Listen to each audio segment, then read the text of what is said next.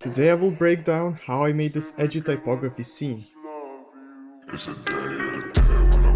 Yo, hello, it's Povikas from Editing Visuals here, and real quick guys, before we start, I want to tell you that we have an Editing Visuals website where we sell video editing assets and presets for video editors just like you. We also just dropped our newest pack, TV Glitch Pack V3, which I really recommend to check it out, and let's begin. For this breakdown, I will be using the one and only Falling music video, and here I have selected a couple of cool shots to just get into that typography part. So this is the first shot where we have like these cool eyes, and then here it's still gonna be text here, but we have this cool CRT part, which I'll make more CRT a bit later. And here we have this really cool part where it gets darker. I know that in this part it's gonna type like it's a Day of the Dead. So the first I will type just it's, and this is the font I use, Georgia, regular, and also 208 pixels and settings like that. And we can press Ctrl D, and now we can type like A because it's a Day of the Dead. Now we can press Ctrl D and type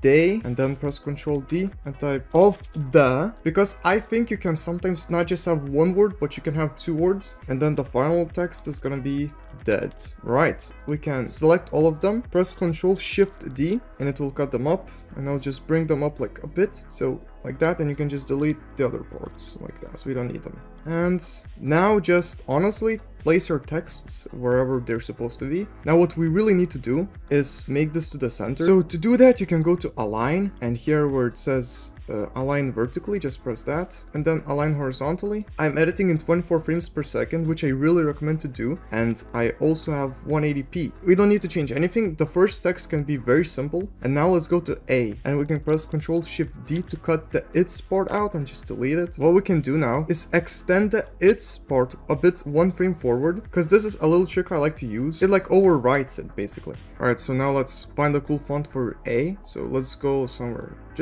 Let's just scroll down.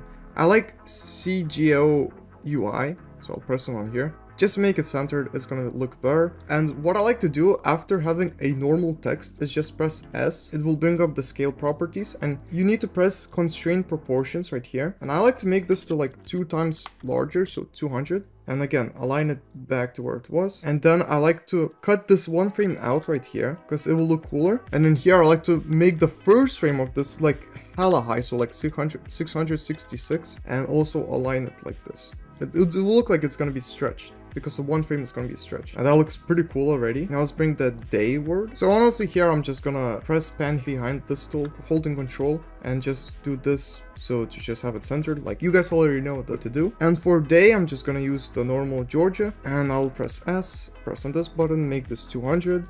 Because I really like it like this, and I can just cut like 2 frames like here, because I want to add some cool text effects, and also I want to drag 1 frame on top of A and then cut that frame. Now right here I'll make this back to 100, and a really cool text effect I like here is S stretch frame edges, where it says center squeeze. I like to make it to 0, and it will have this also stretch effect. So at first we had this stretch, and now hit this. Let's go here 2 frames forward from here, and for this one I like to do a little trick. I'll make this 50%, so here it was 200, now here's 50. And what I like to do here is go to rectangle tool and just draw a little rectangle, I guess like that, and then drag it below, cut it up to the text amount right here, and where it's day, double press on it and make it to dark. So it will give this kind of cool effect, and it will glitch a lot like this. Like, I don't know, I really like that look. And now let's just go.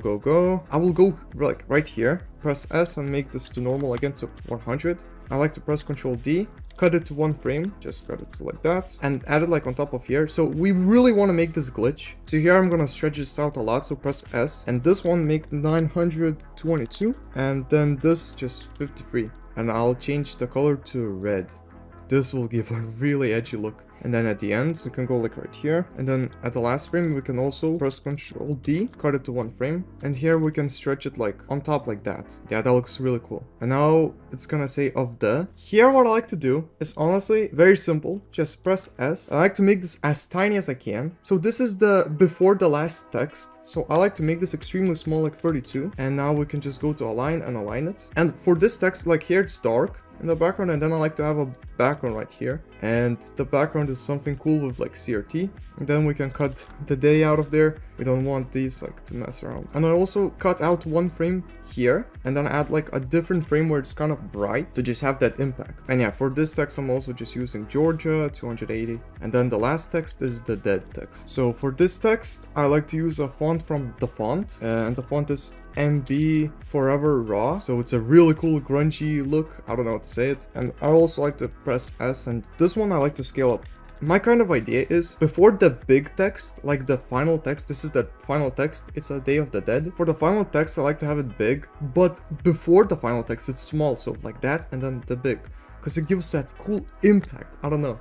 And then we can go to align, and yeah, just align this and that, and you'll have a really cool text. And also what I like to do is press on it like that and go to character and make it red. Now that looks super cool. Remember, you can get this on the font, and I like to add some effects on this. So the first effect I like to add is add grain. I like to make the intensity to 4.8, and also check on the final output right there, size to 0.5, and then I like to add noise. Add it on top actually, and I like to make the noise to 62%. That will give a really grungy look. And yeah, so it's gonna be it's a day of the and then dead. So again, the idea is at the start I have a really simple text, then I have a little stretch for one frame. You don't need to have it longer. Then it's a stretch vertically, and then just a normal text for 2 frames, and then I have it like this, which I really think looks cool. And then go 2 frames after that, and we'll have the red stretch and a normal text, and also a vertical stretch, and then a simple small text and the final text, which gives that huge impact. For this whole edgy scene, I really like to add like CRT effects, because I think they really give emphasis to the whole look. So for this one, at the start we see like these eyes, but we want to make them CRT. So we can actually press Ctrl-Alt-Y and just cut it up to like length. And the effect I like to add is Damaged TV 10 from my Damaged TV presets pack, which I think looks super dope, and it really gives that cool CRT look. But I like to also press Ctrl-Alt-Y again, cut it up to like the exact amount. And here I like to add Deep Glow, which is a plugin, and I like to make the exposure to like 0.19, and I also like to add Flicker on top of Deep Glow. And here I like to make the flicker high, like 0.44, and that will give exactly the CRT look that we want, and it will be very edgy. I don't know if I like the word for this, but I guess it fits. And we can also go like on this CRT, and for this frame I like to add something more low-key, because I want to make it a bit darker. So I'll press Ctrl-Alt-Y again and cut it up to like the amount I want. And here I will add Mode Darken, which is actually going to be in my newest Damaged TV presets pack update, which I'll be releasing this month, so it will be actually really soon. This looks hella cool right now. You can keep it like that. What you can also do is you can right click, go to blending mode, and I like to make it to darken, and that will give that really dark CRT look. You don't want like a really bright background for like this text right here. And also another preset which I like for this is Lens 12 FPS, which will also be included in my newest Damaged TV update. In the Damaged TV presets pack, we actually have over 30 presets, and we will have over 40 presets when the next update launches. And if you want to get this pack on an offer, we have an Ultimate Damage bundle, which comes in with Damaged TV presets and the VHS pack, which the VHS pack has a bunch of overlays and also presets. Alright guys, and the last piece of advice I can give you is to pre-compose all of your text that you had. So what I like to do is I like to select every single text that I had, but you have to have them all separately like that. And press Ctrl-C and then go somewhere like here and press Ctrl-V. And this will duplicate the text. We don't want the last piece of text though. So the dead text can go away. And then just select every text that we have like right here. Press pre-compose and just press OK. And what I like to do here is I go somewhere like right here, 2 frames before the ending. And I like to add fill, and I like to make this to dark. And now let's press Ctrl-Alt-T, and this will bring up the time remap keyframes, and I like to just drag them like right here, and this will have a really cool impact for the of the dead. Like as you can see, this will have this cool little part. It's gonna be way more impactful. And that's pretty much it, guys. I hope you enjoyed this type of video. I've never done this type of video before. If you want more videos like this, then please let me know, because I don't know if like people like these videos of me breaking down my typography ideas. I just had this quick idea and I wanted to share it with you. And just remember, guys, to be creative with this and you can get crazy results. Alright, guys, have a fun and productive day. See ya.